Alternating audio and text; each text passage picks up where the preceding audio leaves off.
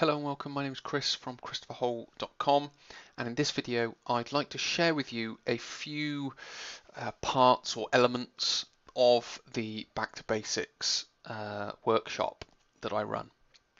And the Back to Basics workshop is it's an insight into, I guess, sort of like the truth behind exercise. So there's a little bit of an eye-opener with regards to exercise and the industry that we as professionals work in, which is partly what I'm going to discuss in this slide. But also there's some understandings of low back pain. So how is it caused? We'll talk about that in another video. And also about the body, how it works, because that's the main thing. That's what Back to Basics is all about. It's going back to the basics of how the body works, because exercise has taken that away from the body. It's not necessarily using the body as it's built to be used. And in one of the videos, video number 3 in this little series, that's what I'll be in some ways explaining as it relates to this one and the second video, which is going to be about the danger of sit-ups and crunches. But to start with, we've got the exercise model that is used within the fitness industry, and as you can see, there is a triangle on its end. That is obviously purposely put that way because in the fitness industry at the moment, and there's a few influences where this comes from. It comes from the media, it comes from the military, it comes from bodybuilding, it comes from athletics, or not athletics, but being or wanting to be an athlete and train like an athlete, so on and so forth, or the perception that you need to train like an athlete to be able to do exercise, which is a little bit false, let's say. So this is what I call the over-exercising model, and this is the model that I see mostly in the fitness industry. And it starts with, as you can see at the bottom, basic skills. Then you've got basic fitness, advanced fitness, and sport specific. Now, the over-exercising model is built on a quantity over quality. So it's about doing a lot of exercise to be fit. It's about doing long exercise or long sessions to be fit. And it's all about exercise, exercise, exercise, as you can see there.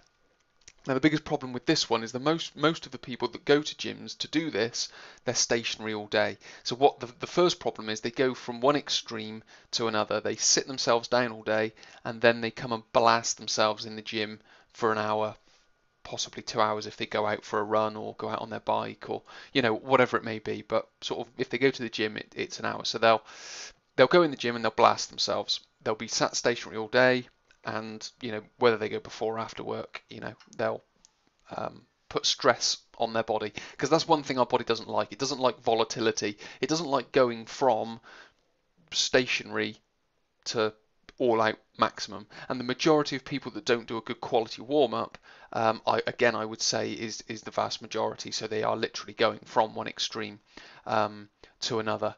And as you can see, the 4 little headings on the pyramid, as I said, you've got basic skills, you've got basic fitness, advanced fitness, and sport specific.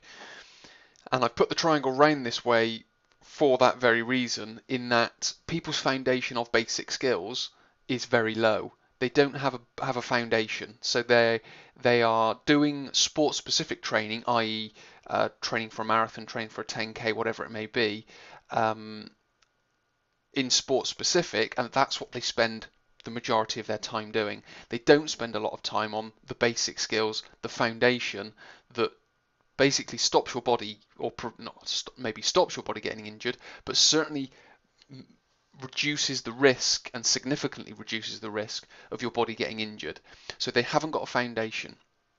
So what then happens is they're already in a vulnerable position, and as you can see here, you've got quantity of move. If you're focusing on quantity of movement first, if you haven't got the good quality movement, which is part of the necessity of basic skills, is micro traumas result from a small amount of stress imposed on the body over time, caused by poor biomechanics and overtraining, which basically means overtraining, you're doing too much, and poor biomechanics is the quality isn't good enough. So you're moving too much of a poor quality, that's creating microtraumas. So people in gyms, and this is again sort of a part of the problem with the fitness industry, people in gyms are essentially injuring themselves. The majority of trainers who train people in that sport specific way are injuring their client. And what I will say is anyone who wants to lose weight and is following sort of a high intensity interval training type philosophy or weight training type philosophy, again, they're doing exactly the same thing.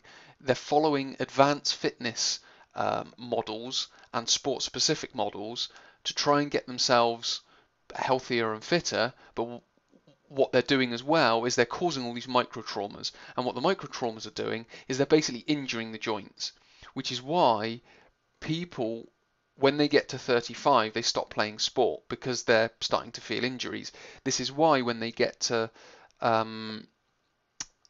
sort of their 50s, they may just, drop down to a slightly less intense model of exercise, and then when they get into their 60s, they just go back to wanting to be supple and work on the basic skills.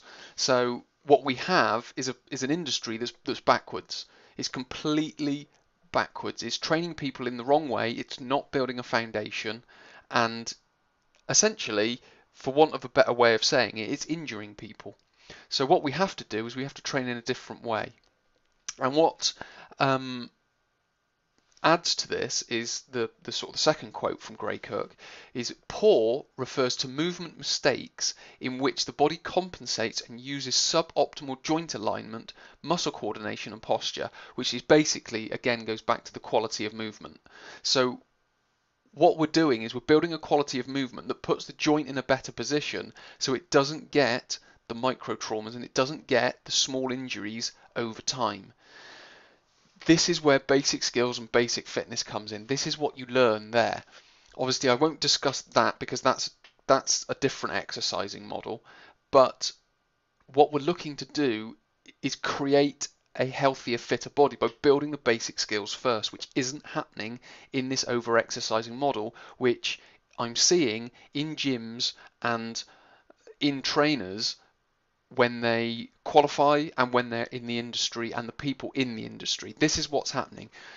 I can't, sort of put it any other way. People, may not like what I'm saying because it goes against what the industry is saying in that exercise is good for you, and exercise is good for you. It's just doing the right exercise at the right time in the right way, which this model isn't doing. So if you've got someone who's stationary all day and then they go and blitz themselves in the gym, they're basically doing this to themselves. They're basically injuring their joints. They may think they're getting a good workout, but underlying that, they're actually in a way sort of hurting themselves. So what we want to be doing is we want to try and get them onto a better exercise model, which is why I explain in Back to Basics in the optimal exercise model.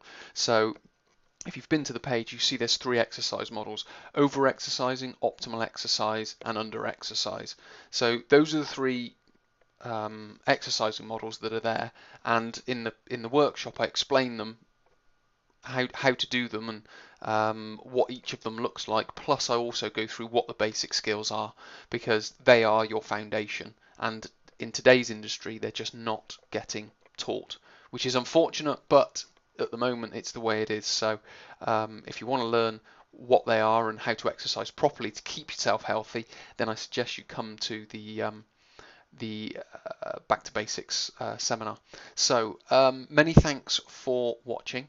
I'll be talking about the danger of sit-ups and crunches in the next video. So yeah, thanks for watching. My name's Chris from christopherhall.com. I'll speak to you in another video.